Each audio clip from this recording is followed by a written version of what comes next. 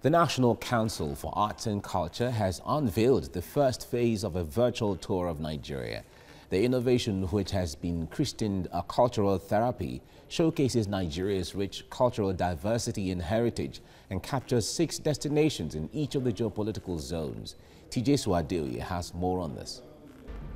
There is no doubt the COVID-19 pandemic has brought with it the good, the bad, and the ugly. Even as businesses and industries struggle to adapt to the new normal, the pandemic has provided an avenue to think outside the box, giving rise to new ideas and innovations.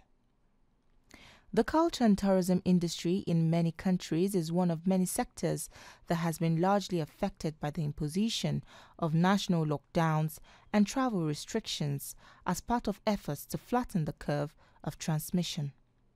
It is a different story for Nigeria's tourism sector, as the National Council for Arts and Culture has devised a way around physical restrictions. It is in form of a virtual cultural tour of Nigeria.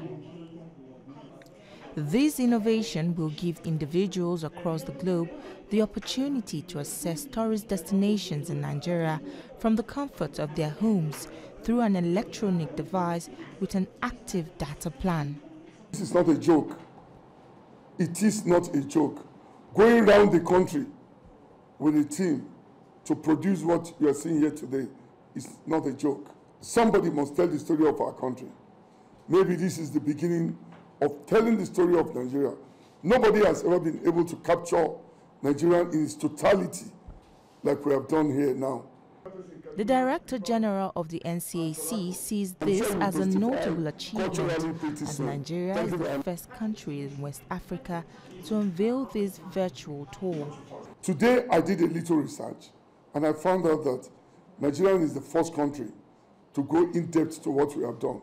Because you can stay here and visit the whole of Akwa Ibom. You can see the man quickly called us that we didn't show everything about the slave routes.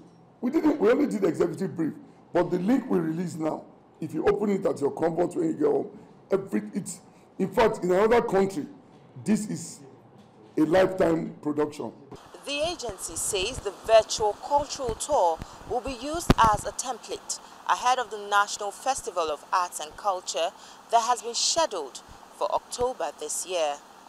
TJ Swadewi, TVC News, Abuja.